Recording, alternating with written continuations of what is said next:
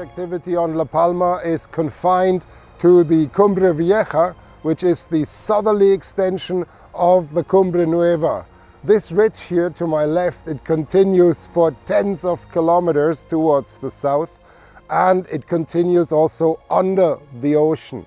So it continues for several tens of kilometers below the surface of the water, and therefore it makes it a 45-50 kilometer long ridge system where currently most of the volcanic activity in the entire Canary Islands are hosted.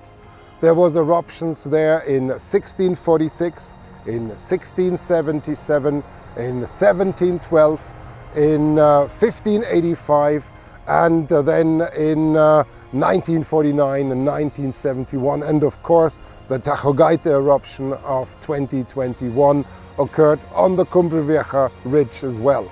The Cumbre Nueva and the Bejenado, as well as the Taburiente, they are now extinct. We expect no further volcanism on these older edifices.